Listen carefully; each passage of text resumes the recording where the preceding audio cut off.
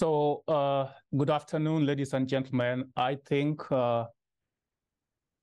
it's 2:01 East African time, and I'm starting the event right away. By way of introduction, this event has been organized by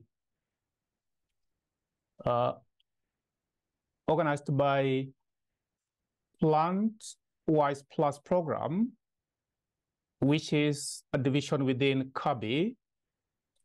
And Plant-Wise program is aimed at responding to the needs of farmers and the systems that support them.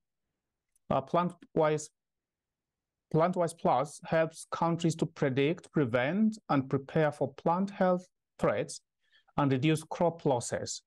So it's a very important division within CABI, and CABI, for that matter, is also in full is Center for Agriculture and Bioscience International, which is a non-profit intergovernmental development and information organization focusing primarily on agricultural and environmental issues in the developing world, and the creation, curation, and dissemination of scientific knowledge.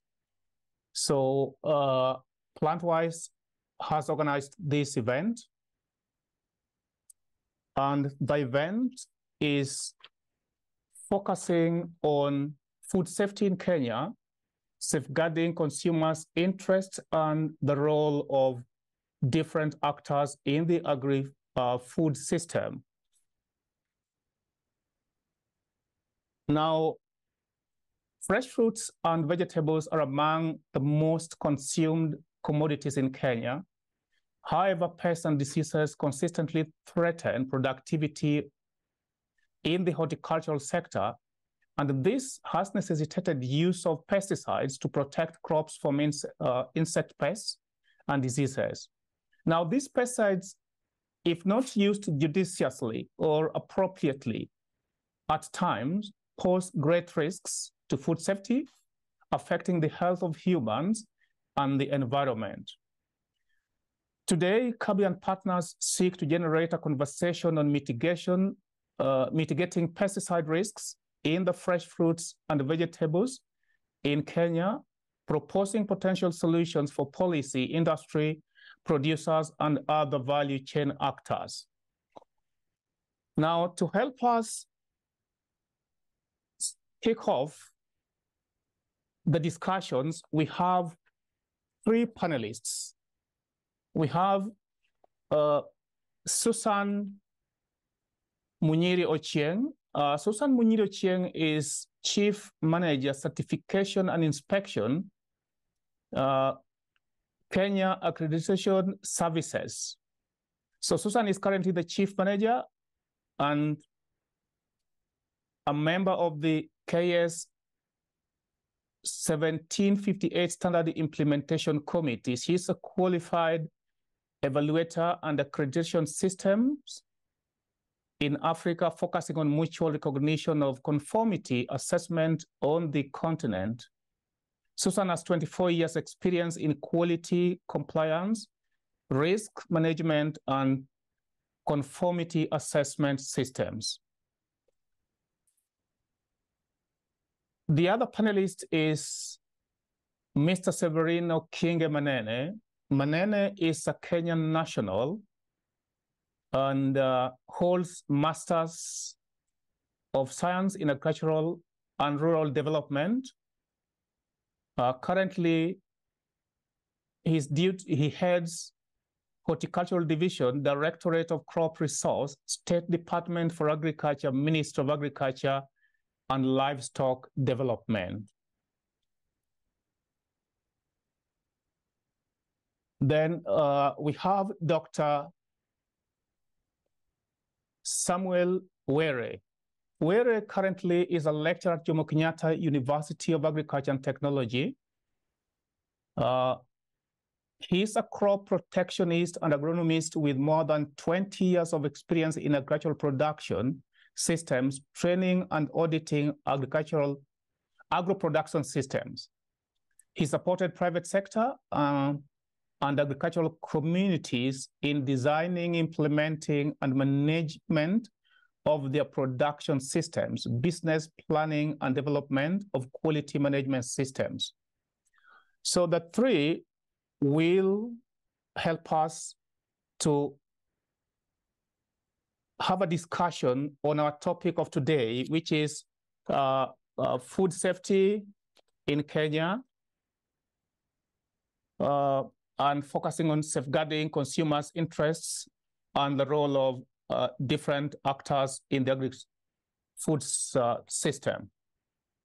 Now, a few housekeeping rules. Number one, I'll request all the people in attendance to mute their phones or have them on silent mode so that we don't have the phones ringing and causing distraction. Number two, if you look at the screen itself, we have a question and answer slot. So if you have a question to any of the panelists, after they have given their presentations, then you can put your question in the Q&A. It can either be general to all the three panelists, or you can assign it to a specific panelist for that.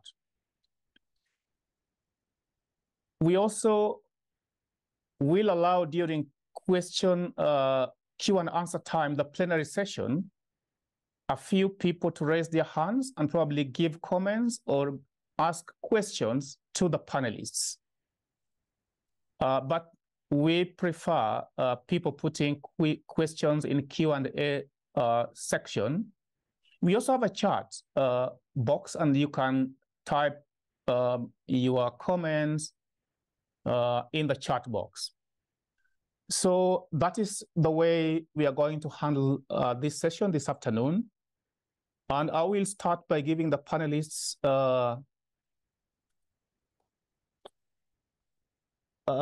time to give their reflections on the subject itself. And the panelists will have under 10 minutes to do so. So I will request you to really keep time so that we have enough time for all of us, including those people in attendance who will be in the plenary session. So I will start by giving Susan Munyiri Ochieng to tell us what she thinks about food safety in Kenya. Does she think the consumers' interests are really safeguarded? And probably what is her role as a leading person in the industry? Thank you very much. So as you've been told, I'm Susanna Munyiri Ochieng. I'm the Chief Manager, Certification and Inspection at KENAS. I will try as much as possible to, within the short time that's been provided, to bring in the role of accreditation on matters of food safety. And as I start off with my presentation, I just want to start off with a joint statement that was issued in the year 2019, and we published it in the International Laboratory Accreditation Forum newsletter with respect to concerns on matters foodborne diseases, food concerns, published by the Food and Agriculture Organization, World Health Organization, as well as the World Trade Organization. And it did state that foodborne diseases have a significant impact on public health, food security, productivity, and poverty. And what concerned me most was it actually did state that nearly 600 million people fall sick and 420 die prematurely each year due to foodborne diseases. And 30% of foodborne deaths occur among children under 5 years of age.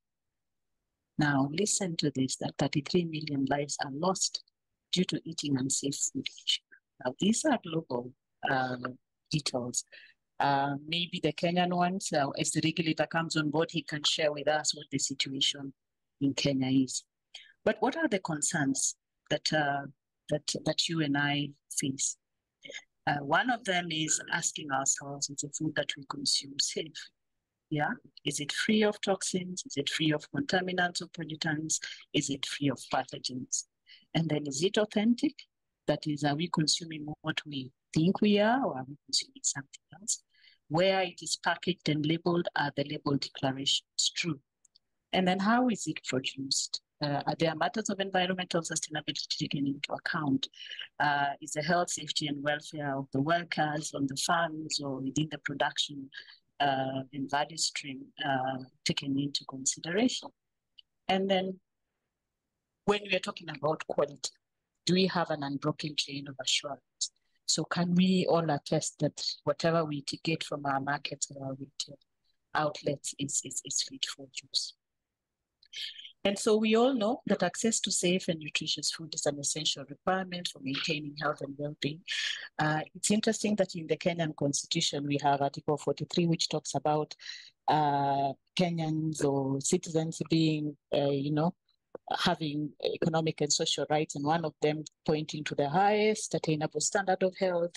And then you need to have food that is of acceptable quality. Now, when you use the word adjective as acceptable, sometimes it is relative, but it goes further to provide for consumer rights in Article 46, which requires that the goods and services sold within the territory are of reasonable quality, and that we have to protect the health, safety, and economic interests of consumers.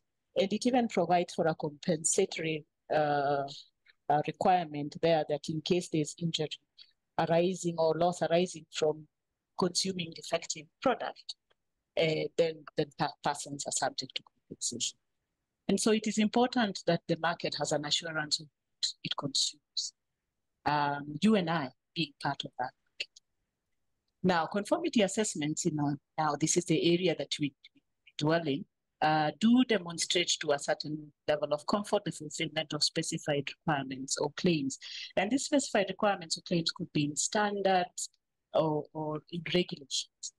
And so conformity assessments can be applied to a product, service, process, system, a body of persons, and it includes inspection, testing, and certification. And you may ask, so what is conformity assessment? Now, when you have a standard that provides for certain requirements for which, say, a food product or produce is supposed to meet, you either do an inspection activity that then informs whether it meets those requirements, or you test the produce or product, or you certify the product itself or the process within which that product is produced. Now, testing, inspection, and certification is what we refer to as conformity assessment activities. And that is where Kenya Accreditation Service or any other accreditation body in the world plays in. We actually do what you call a third-party attestation of the conformity assessment activities. That means testing, inspection, or certification to be able to inform of that they are competent enough to produce credible outcomes. So either a test result or an inspection certificate or a certificate of product or process. And we do this because the market requires a conforming product. The purchaser will not want to, purchase product which then eventually they'll have to recall and return back to the producer. And of course, then we have a regulator who is charged with ensuring that what is consumed within the market is safe. And of course, we have trade organizations and authority who want to facilitate trade. And so where you have a test report, a test certificate, or an inspection certificate, that you are able to move across borders or across territories without necessarily having that produce or product being tested or inspected. So that is in essence the accreditation framework. Now, we cannot talk about accreditation without bringing in the quality infrastructure elements, because these quality infrastructure elements are what we refer to as public goods. Part of it is what we refer to as a public good within an economy. So in an economy, you will have a regulator. In our case, when it comes to agri-produce, we have the Ministry of Agriculture and the associated agencies in it playing their role as regulators within the horticultural space. And they actually do drive policy, they drive direction. And then we have, and the regulations that they actually then provide in place enable us to be able to conform, to provide for conformity, to demonstrate conformity to the specified requirements. And then we have a standardization body, a national standardization body. We have a national metrology institute. I will talk about this in the next slide. Then you have an accreditation body. But then you have the conformity assessment space, which usually and ordinarily would be a competitive area that any person, whether it's a public or private sector or an non-governmental organization, would play in that space. And that is those are the activities that are actually subject to accreditation. So just running through this chart a little quickly so that I'm able to go into the detail here. We said the regulator meets the public policy. They actually then come up with the regulations which provide for what the economy subscribes to and what the players or the actors within the value chain have to demonstrate in terms of compliance. Then we have a measurement National Metrology Institute, which deals with the physical standards. So standards for weight, standards for temperature, standards for moisture, the physical standards that would actually demonstrate that a certain measuring instrument is actually delivering as expected. And most of the economies will have a National Metrology Institute, or it will be embedded within the National Standards Organization. Then you have a National Standards Body, which has a normative standard, and then, of course, now the claims of conformity, where the testing, inspection, and certification happens. And then, of course, the accreditation body, and market surveillance is done by the regulator, so to speak. Now, while KENAS does assess conformity assessment activities, and that is testing, inspection, and certification, KENAS is also assessed regionally and internationally by the International Laboratory Accreditation Corporation and International Accreditation Framework. So what do we do here?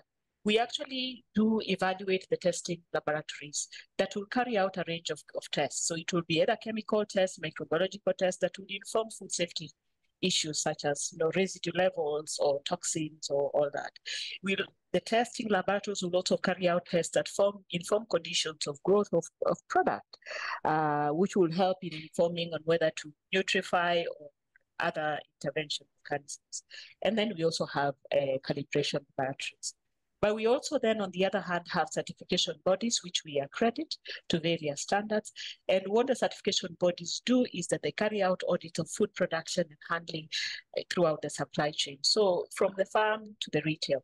And you may find that they may issue certification bands. And those bodies can either be accredited under the certification standard or the management system standard.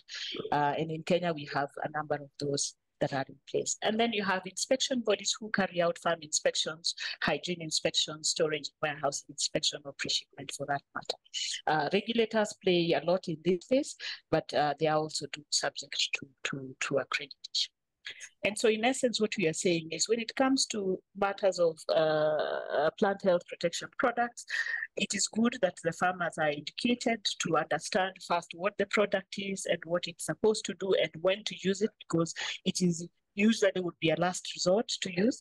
And where they apply plant protection products, then of course use it in accordance to good agricultural practices. And where used, they need to ensure that it is authorized by the regulator, it is applied correctly, and retention times prior to harvest are observed. Now, testing of produce should be done in an accredited lab to determine whether we have any residues of the product that has been used or a metabolite of that product, so to speak. And so it is encouraged that an accredited lab is used because the accredited lab, when you do accreditation, you confirm that the methods are validated, the methods are appropriate to actually be specific enough to pick the active ingredient, so to speak, that they have. And then, of course, we do not just rely on test or inspection, but we also look at certification of the production process to ensure that we actually check all the way from inputs, the seed that is used to be certified, the soil, the water that is used for irrigation purposes, so to speak, the actual production process, transportation, distribution, and even the handling at the retail. That's the entire certification process. So in essence, that's what you're saying. And while we are talking about testing inspection activities, they are essential. It is important that they are accredited, and we believe that accreditation plays a right role to ensure that our food is safe and quality. Thank you. Yeah, thank you, Susan, so much for that very informative presentation. You've really raised a lot of exciting issues, and I think the people in attendance are benefited from your presentation. And if anybody has a question, then we will come to that at the appropriate time. For those in attendance, we have the Q&A. So if you've got a question for any of the panelists, please put your question in the Q&A, and then we will read it out during the plenary session. We also have a chat, so you can also go to the chat and leave whatever comment you want to have. And for those who joined a little late, my name is Ochieng Ogodo. I'm your moderator. I'm a science journalist, and I'll be the one taking you through the session. Yes, I will now invite Mr. Severino Manene,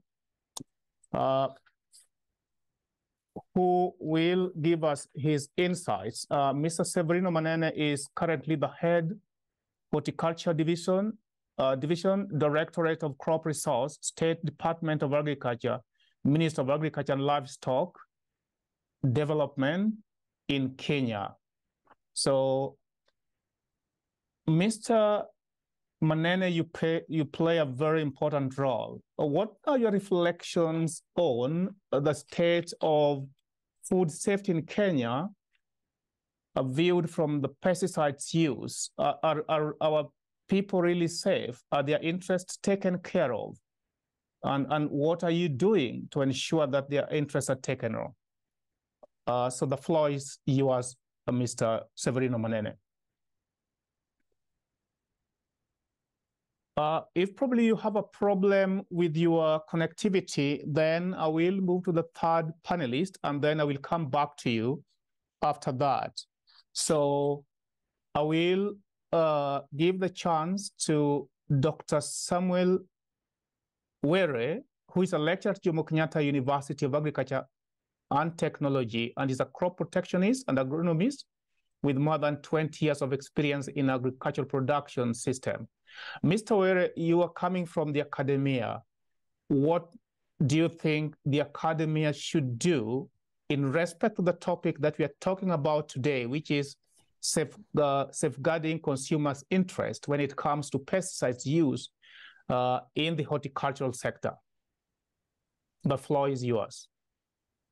Right, thank you very much, Mr. Cheng. Here is good. Susan has captured quite a number of pertinent aspects regarding to food safety, and more particularly for this particular segment of webinar, we are looking at, rather we are focusing on horticultural produce, that is fruits and vegetables. I must say they're important. Just coming to ask to answer your question on the use of pesticides. Fruits and vegetables are very important, and they're normally very important in consumption and contribute to a number of aspects. And when not consumed, we find we have quite a number of illnesses coming into, or rather happening. But in Kenya, you'll find consumers rather consume more of the vegetables. Could be due to challenges of financial challenges, but fruits are also consumed and in high proportions. And when we are looking at food safety, just to put it in context, because you've spoken more of the pesticides, but when you're looking at food safety, we're looking at various aspects or components. One of them being pesticides, and whereby pesticides will fall under the chemical contaminants, which are resulting in food safety aspects. But then we have other contaminants which are leading to grave problems, which we have the microbial contaminants. The microbial contaminants which end up resulting into food-borne diseases, which are normally passed through fruits and vegetables. And more important is because quite a number of these fruits are eaten raw. Some of the fruits are consumed even with the rind without peeling, because that's how they are. and others will be peeled. But then what are the hygienic conditions that these particular pesticides are being consumed? That becomes the problem. And you'll find that the burden through fresh produce is particularly high in many countries, and more or less in the developed countries where we have food safety systems that have not been well developed. We have other physical contaminants which are not great concern as of now, though they are a problem. And when you're looking at physical contaminants, we look at things like rocks, metals, other physical aspects which you can be able to see with our naked eyes as compared to these other contaminants.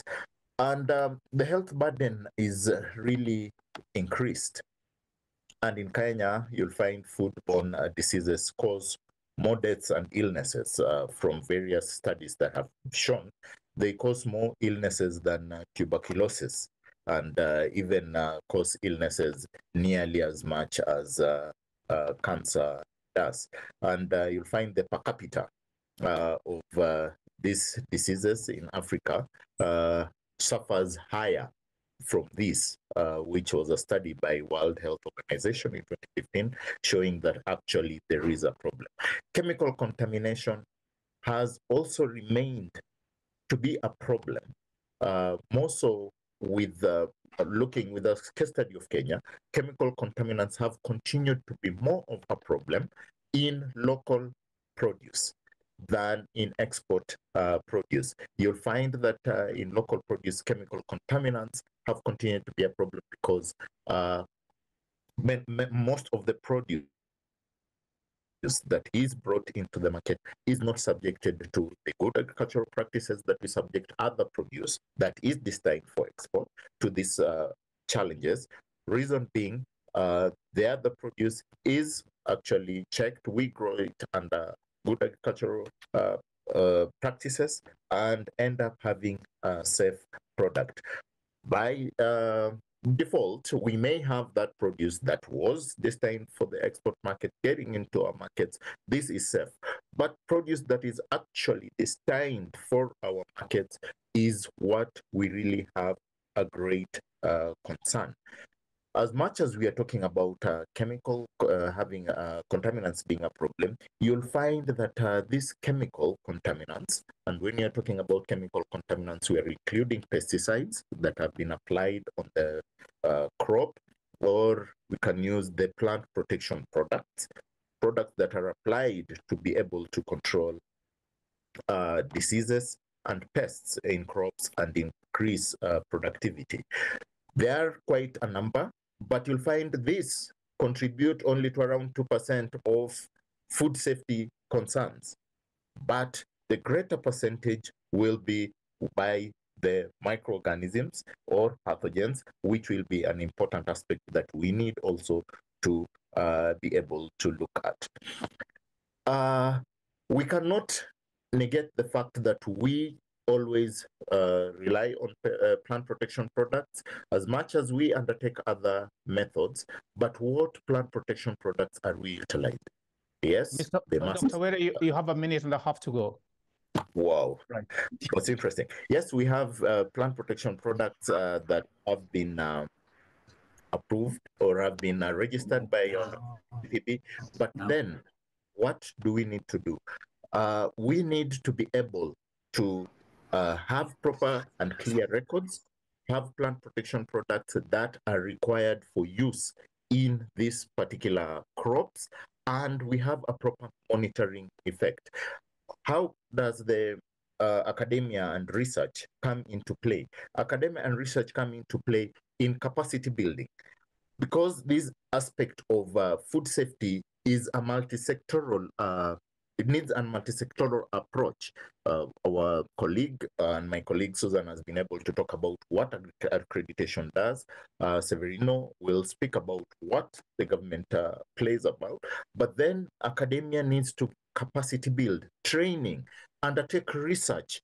Like, for example, we have various researches that have been done analysis tests that indicate the products that are being sold in our market have quite high pesticide residue, but this information is not out in the domain. Now, researchers and academia need to come up with these types of research and be able to bring about where is the burden and which crops have a problem with these plant protection products, and how do they impact our lives. Not only our lives, since we are talking about food safety, they will impact our lives. They will impact also on productivity, labor, how people are working.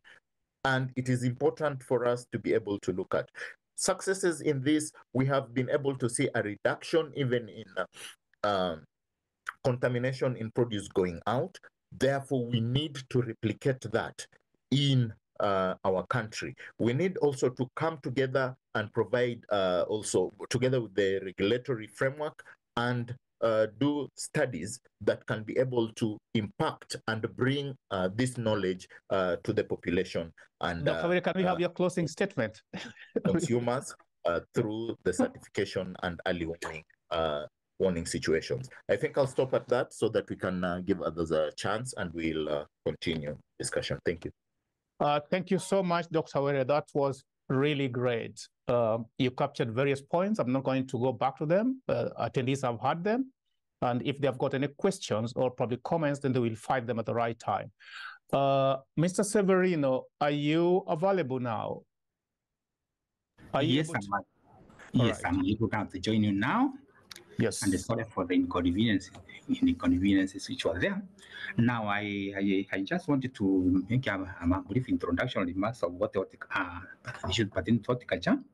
Let me say that horticulture is one of the subsectors of the larger agriculture sector, and the horticulture contributes approximately 4% of the total GDP, which is contributed by agriculture sector. And horticulture, basically the contribution from horticulture sector, it is as per the last data which was validated, it contributed approximately 160 billion, that is around the year 2022, 60 billion of the total export from Kenya. And that, as of now, the domestic value as of 2 years ago, 2020, the domestic value of horticulture products, which are actually exported, was to the tune of around 300 billion. That means that is a subsector which cannot really be underrated. So there are various advantages or benefits which are actually derived from horticulture as a subsector, mainly foreign exchange, food, in urban centers, employment of the rural population. There are various, there are other small, maybe SMEs which are rely much on agriculture, the fruit canning, the processing, and all that. So I think I'm just giving this kind of data just to show the importance of this subsector. Other than maybe the exports, the export which already contributed to approximately 160 billion Kenya shillings. This is a sector which actually cannot be underrated. Now, the main horticultural products which are consumed in Kenya is basically fruit and vegetables, both for local consumption and even export. Nevertheless, you find that there are challenges. Which threaten. This is a very, very important subsector, which have already said the total value is approximately 300 billion and maybe contribute a lot to the exports. And one of the main challenges that we experience as a country is the issue of pests and diseases, which consistently threaten the productivity of this particular sector. The government,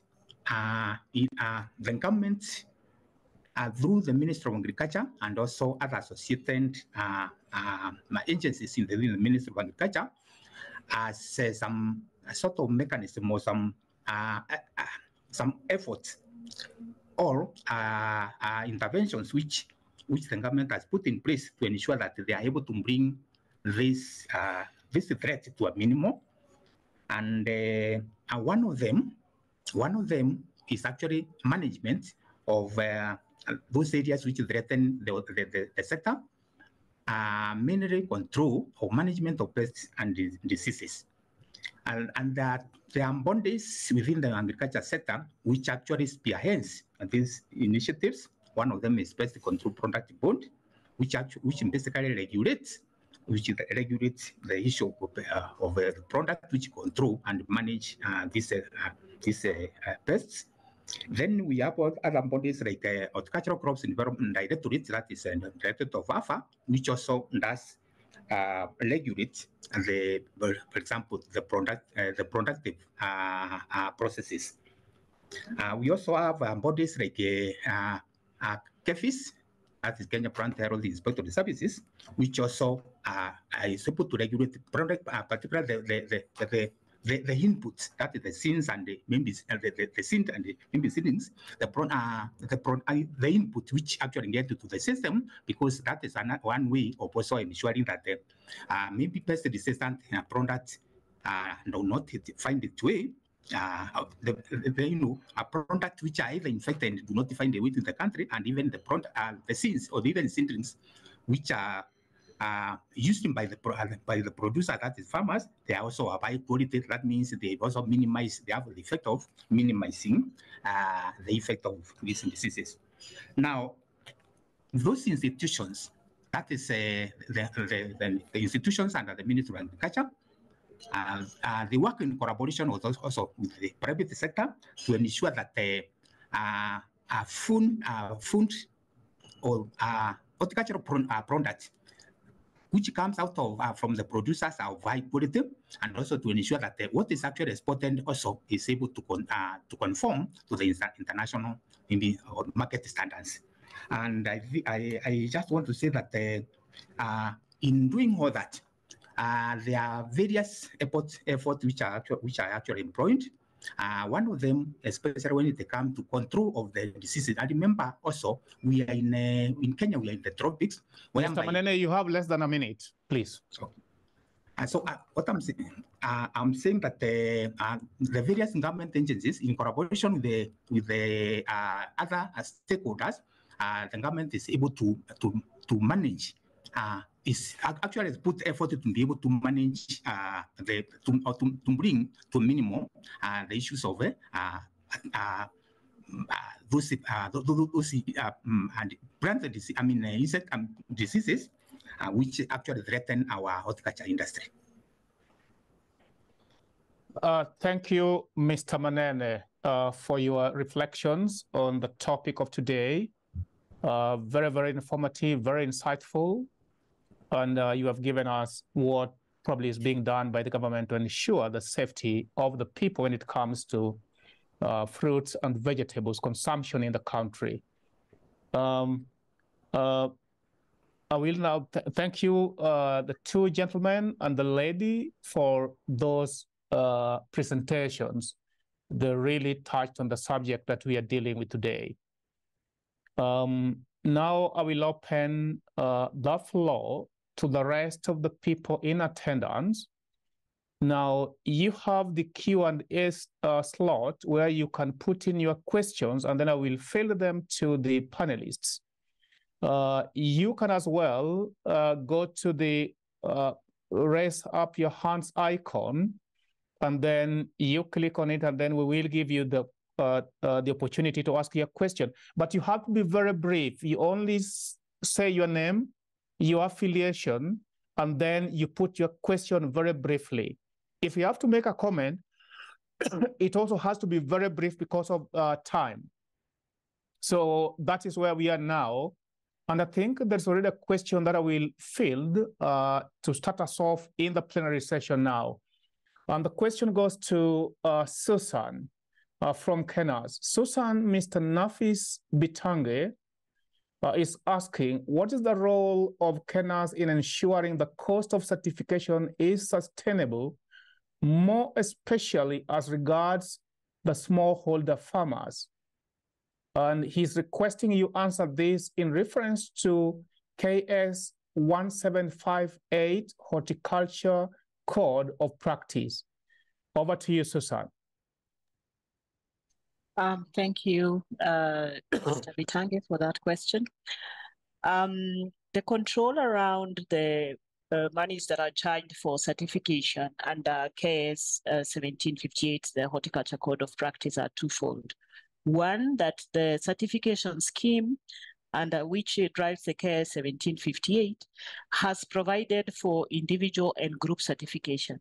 So there's an opportunity for where you have smallholder farmers that they come up together and while the management system in line with fulfillment of the requirement of that standard will be looked at as one, the inspections for the individual holdings will still be done independently, but they can ride on the group certification. So that is one of them to try and bring the cost down. The second one, where now we have a control over as accreditation bodies, is during the assessment. When we carry out the assessment for the certification bodies, we require them to demonstrate how they work out their man days for the certification activity. And there is an international mandatory document, which they need to demonstrate compliance to. And any certification body that's certified, that's accredited under ISO IC 17065 has to demonstrate how it works out the mandates. So that is the other control we have. However, having said that, remember, certification is a competitive area.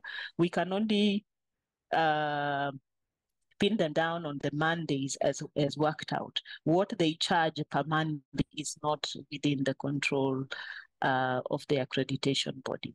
So we try as much as possible to ensure that they're able to demonstrate whether they work out, how they work out their mandates, and they can justify to that. Thank you very much. Dr. Were, there's a question for you. I never know submitted. There's a question for you from Rasa Koke from Lagos, Nigeria. He's asking, how can we bridge the knowledge gap between the academia, researchers, regulatory and compliance bodies, farmers, and consumers, since it has been established that there is a disconnect among the various stakeholders in the food value chain? So that's a question for you, Dr. Were. Knowledge gap between various actors. All right.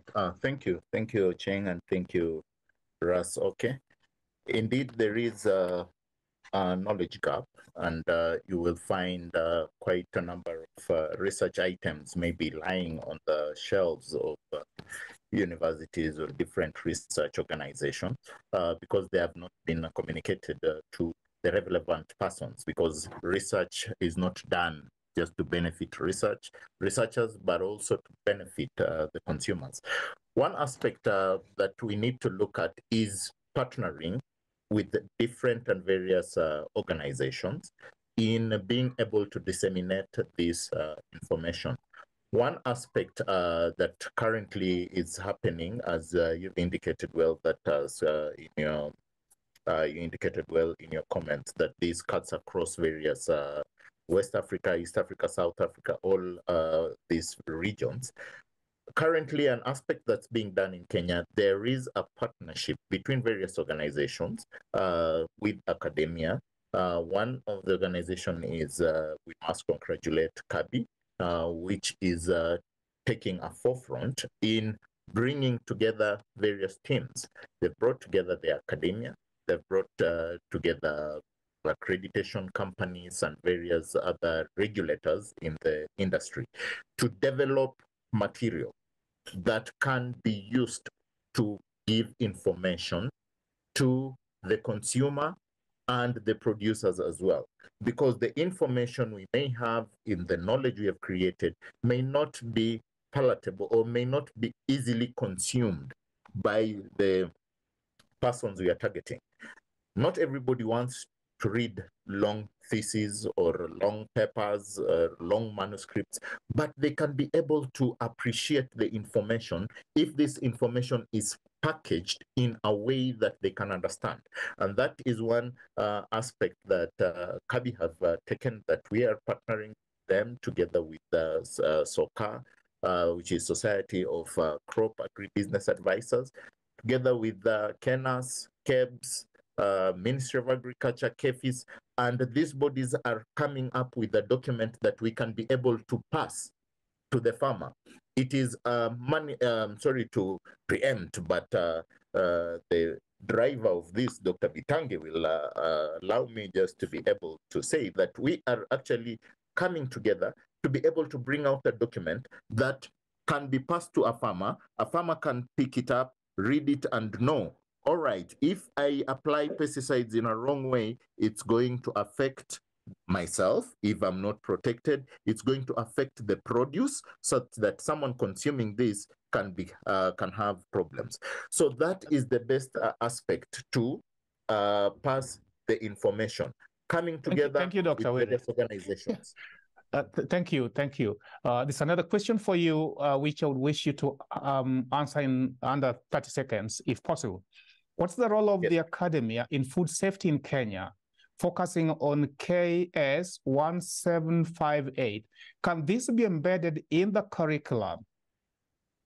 Yes, this can be embedded in the curriculum, where the KS 1758 is the horticulture standard code of practice, and this one can be embedded whereby when we are training the agronomists when you are training them, they come out having understood the KS 1758, and we are working together with CABI and other stakeholders to review curriculum and embed these standards in KS 1758, which has already been done in agricultural TVETs as well.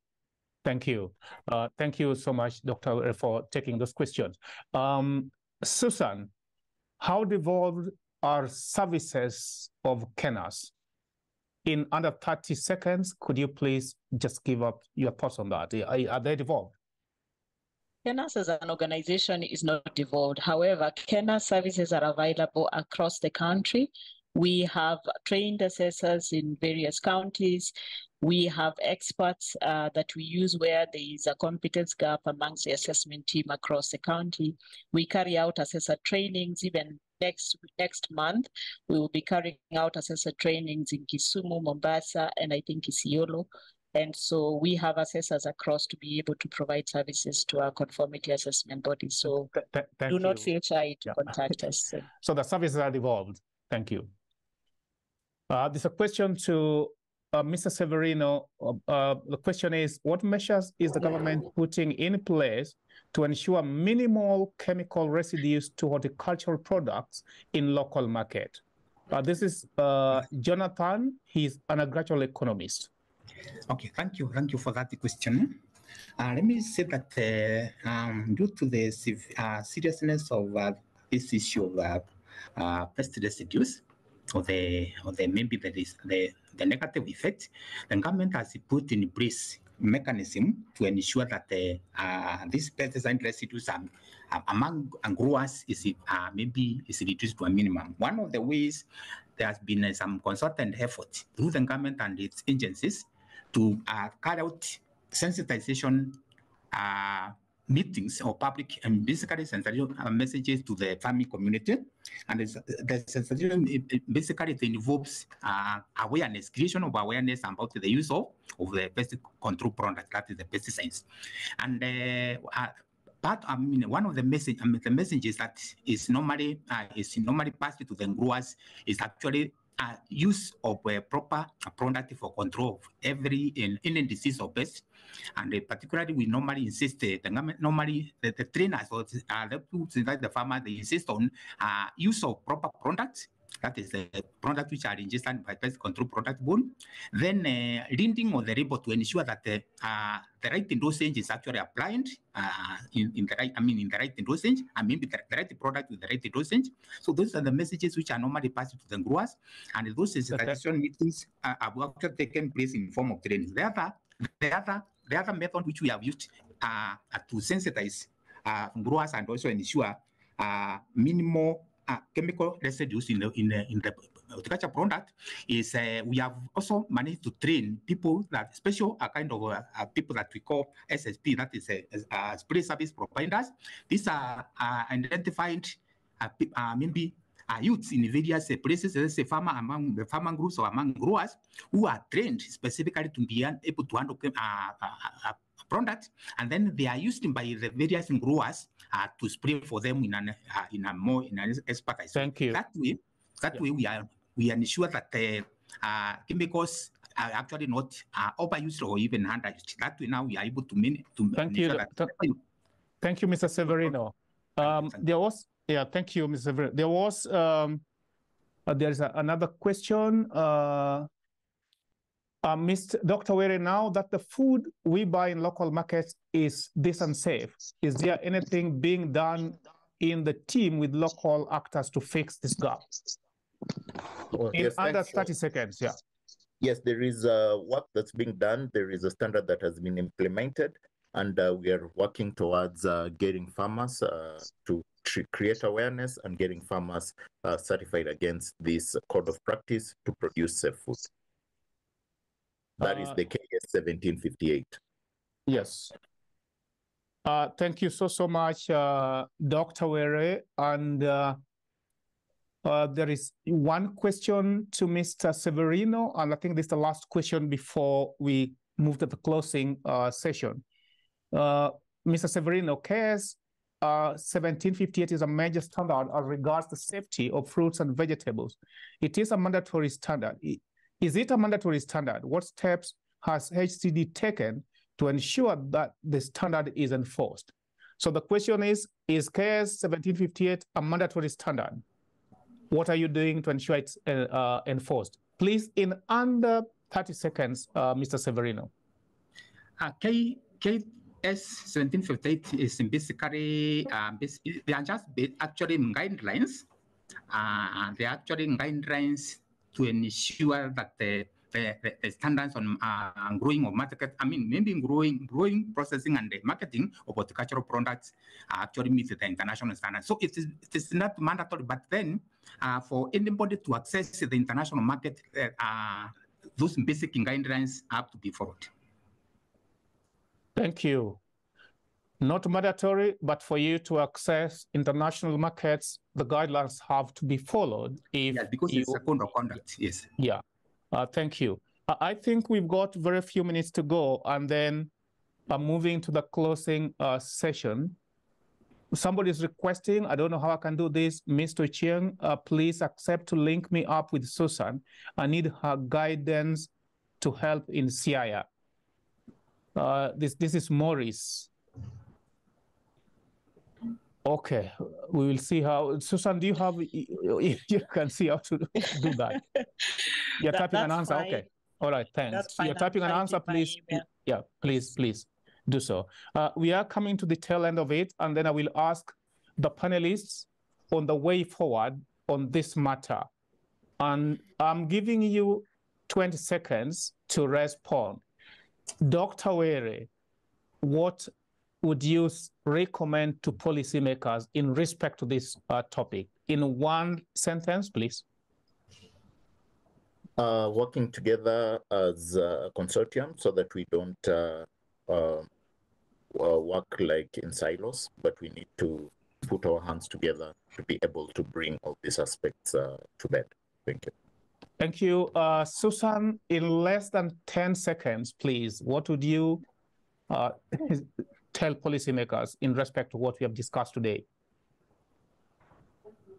Just to state that the code of practice provides for a very good platform on which we can demonstrate that our food is safe, and a request that the conformity assessment bodies, that's the inspection, certification, and testing bodies, thank you, mandated accreditation for that. Thank you. Thank you. Severino, less than 5 seconds, please. Mine on policymakers, I think the major issue is actually bringing together various partners in the. Thank you. Thank you, Mr. Severino. Ladies and gentlemen, we are coming to the end of this, and I will give the chance now to Monica. Monica, just introduce yourself briefly and give your remarks, closing remarks for today. Okay, thank you. Thank you very much, Ocheng. I think I'll need more than 20 seconds. I'll need 2 minutes. Davis, are you able to unmute my camera? It's good for the audience to connect with the speaker. First of all, good afternoon, ladies and gentlemen. I wish to thank you all for participating in this discussion. I know the time has been quite limited, but we've got very interesting insights from the panelists. We thank them too as well for giving their expert opinions about the issues of pesticide use in Kenya's fruits and vegetables, and also pointing to us key recommendations to enable a joint effort to address the underlying causes in order to safeguard consumers' interests. The industry actors, the academia, health practitioners, extension providers in agriculture and the environment, and the general public, all of us have a role to play in addressing this multifactorial issue.